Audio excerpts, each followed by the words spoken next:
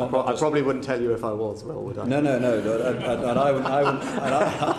And we wouldn't tell anyone else either. I wouldn't tell anybody else either, Sir Bernard, if I was. So, what is it you won't tell us, Prime Minister? Is it that Shameless Sunak is really part of the powerful deep state? Well, during the Liaison Committee meeting before Easter recess, Chair of the Public Administration and Constitutional Affairs Committee, William Wragg, asked our Tetchy Short Pants about a certain Prime Minister's statements. now, last year, when I asked you about your views of characterisations of the civil service as a blob resisting government policy, you stressed your faith in the competency and integrity of the civil servants that you've worked with. That's still the case? Yes, very, very much so, and particularly as Prime Minister, as it was as Chancellor, the support I receive on a daily basis, and then number 11 in the Treasury and now number 10, is superb, and I'm very grateful for it. What are your thoughts or comments on your predecessor when she says she was undermined by, quotes, the deep state? Yeah, I think that's probably a question for her rather than me. But I'm just keen to hear your view, Prime Minister. Is there a deep state, or are you part of it? Am I part of it? Yeah, probably a question for her. I probably wouldn't tell you if I was, Will, would I? No, and I wouldn't.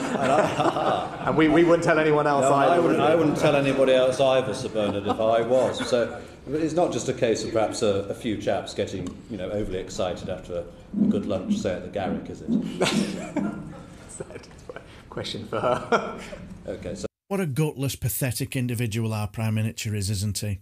I mean, just say that, yes, our lettuce Liz is absolutely mad as a box of frogs and shouldn't be allowed anywhere near the backbenches, let alone the front benches, or even have a mic shoved in front of her face to spout her utter drivel.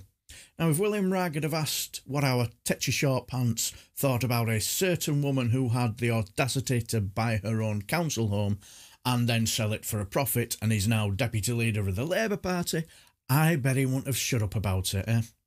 A former Prime Minister talking out of her arse? Well, better ask her. Now, can you imagine if William Wragg had have asked about his thoughts about a certain human rights lawyer who, under cab rank rule, doesn't have the choice about who they represent or give advice to, gave advice to an organisation before they were registered as a terrorist organisation? I bet he would have been all over it like a rash. Grow a spine to call out a former Prime Minister's conspiracy theories, Mr Softy shirks it. And what if William Wragg had have asked him to spend his time roasting everything the SNP hadn't got right? I bet Sir Bernard Jenkins would have hung on to every syllable, criticised the human hand grenade for accusing the civil service of being part of the woke blob. Don't ask me, I'm only the Prime Minister, mate. Now, can you imagine the mess our Tetchy Short Pants would have made of his own short pants, I suppose, if William Wragg had have asked him to tear into Welsh Labour for 6 minutes? I bet our Prime Minister's cum face wouldn't change for that 6 minutes flat. I'll try to get him to talk about a former PM who nearly destroyed the economy and lost to a lettuce. Be Liz who? Never heard of him. But what do you expect from a gutless, pathetic coward who is so scared of his own party? He daren't even criticise someone who is so unpopular she's now even toxic within the party membership, isn't she? But what do you guys think? Let me know down below and I shall bid you farewell and take care, my friends.